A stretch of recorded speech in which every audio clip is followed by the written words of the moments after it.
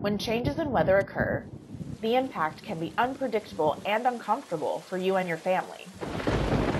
At CenterPoint Energy, our priority after a storm is safely and efficiently restoring the electricity you depend on.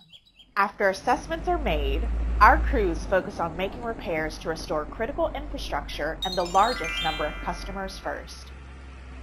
Next, we work to fix the areas of damage that may power your neighborhood and surrounding businesses. After repairs are completed, if you're enrolled in Power Alert service, you may receive a notification saying your power is back on, when in fact it is not. If your home still doesn't have power, but others around you do, you may be a part of a nested outage. This occurs when, even after fixing the main issue, smaller, separate problems still cause outages in specific areas.